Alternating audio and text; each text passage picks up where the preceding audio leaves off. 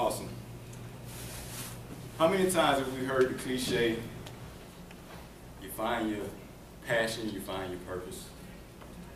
Or we're trying to find out what we're meant to do in this world. What's our spark? What's our gift to the world? We've all heard that several times, different places. I'd like to take you back to 2005, summer 2005, when I really found the spark of what I think my gift is in the world. Prior to that, I always thought my gift was hitting people on the football field. That ended in 2002. 2005, it was a change of command at Fort Hood, Texas, in Killeen. My father was the outgoing colonel of the 2A Cavalry Division, and they were bringing in the new leadership on the base. I had never seen my father in his military status or at work. I did not grow up with my father. But when I saw this, it gave me a new appreciation of who he was. I knew it was kind of a big deal to be a colonel in the Army, but I didn't know it was a big deal to be a colonel in the Army. He gave a speech, and he stood there in his uniform. He had a Stetson hat on. I was like, that's a nice hat. That's my dad. Wow, okay. He may know what he's doing. After the speech, a couple of the other officers spoke. Big ceremony, passed the batons and flags, and big ceremony. At the end of the ceremony, I had the opportunity to speak with some of his soldiers. And they said great things about my father. I never knew. My father's a great soldier. He would do anything for anybody. I would follow him. He's awesome. He did so much for us. I did? Okay. Learn something new every day. Later on that evening, I had the opportunity to have dinner with some of his captains, younger officers, and they edified him to a T of what they saw in my father, something I did not know. I would follow him anywhere. That's awesome. And at that moment, I was proud to be a Carter man.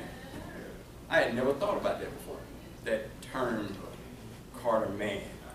Never thought about it. Fast forward, December 14, 2010, we buried my hero, my father's father. Now, I was raised with my grandfather, did everything with him. From about 5 to 10 or 12, I thought my grandfather owned the high school. Seriously. He had all the keys. You can't have access to all the schools in the county and you don't have some type of cachet. You're somebody. All the students loved him, all the teachers loved him. The teachers would rather go see the principal before they went to see my grandfather. That's my papa. I remember I was in the 5th grade and I saw the yearbook, the high school yearbook. And his title was head custodian. That stuck with me. Fast forward back to 2010. The funeral, sad occasion, but we saw it coming. He was old, in the nursing home. But one older lady stood up to give her testimony about my grandfather. Didn't know what she was going to say. But she told a story about it was a guy going around in the neighborhood breaking into people's houses. And my grandfather called him. Years ago, my grandfather called him. After that situation, time passed, my grandfather had to leave. Can't remember why. But she said she still remembered when Willa came back. Everybody was happy because they knew the neighborhood was safe. So wow. Kind of brought everything together. The job title you may have, what people may call you, really doesn't matter. You can still affect the people around you in a great positive way. And my grandfather did that for a lot of people. There was quite a few testimonies. Another day I was proud to be a Carter man. At that point, I had to ask myself, and I've asked this before, How do you want to be remembered? But then I had to flip it. I don't want to wait until I'm gone just for somebody to remember me. So the question is, what do you want to be known for? What do you want the people that are in your life right now to know you for? Do you bring that negativity? Do you bring depression? Are you that person when the person picks up their phone, they see the name, oh, what do they want? I know they're just calling to complain about X, Y, and Z. Are you that person? Or could it possibly be that person that inspires somebody? Every time you get around, they have the biggest smile. Love to be around. You know when they're calling to just maybe see how you're doing. Maybe have a real conversation of some relevance. So I had to ask myself again, what do I want to be known for?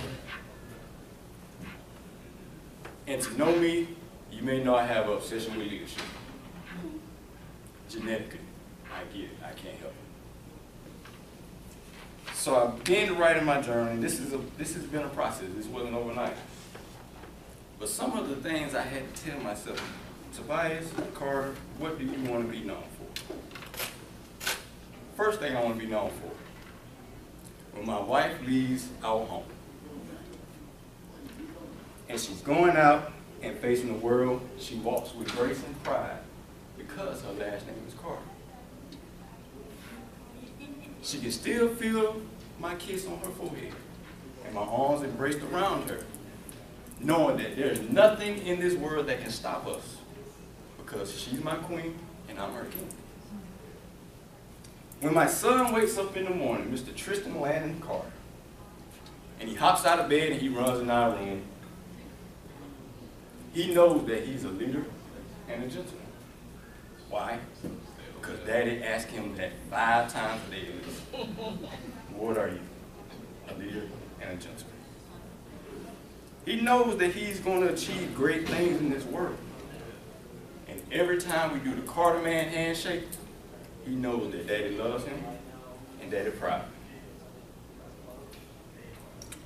I want to be known as the dreamer who never gave up to my brothers Trey and Tyson. Man, they are grown. Trey just turned 21. Tyson is 18. I hope I was a good role model. And I want them to know that it does not matter where you come from, no matter how many times you mess up, because we're all going to mess up. You can still achieve your goals, and we can be the men that our family needs. I want my mother and my grandmother to know, I heard you. I know I was hard-headed, really hard-headed, but I'm going to be the man that you raised me to be. I'm going to make the family proud, and I'm going to be the catalyst for love in our family, for unity in our family, and forgiveness in our family. I want my business associates to know that I practice integrity. My loyalty will never be wavered due to the possibility of income coming my way. I have their back until the end. I want to be known as the man who faced his fears, wrote the vision, decided to walk by faith and not by sight. And when I got to the mountain, I spoke to the mountain and the mountain moved to create a path for others to follow. I want to be known as a leader in my home. I want to be known as a leader in my community. I want to be known as a leader in my family and my business. And most of all, Tabious Lopez Carter wants to be known as a leader of leaders. Thank you.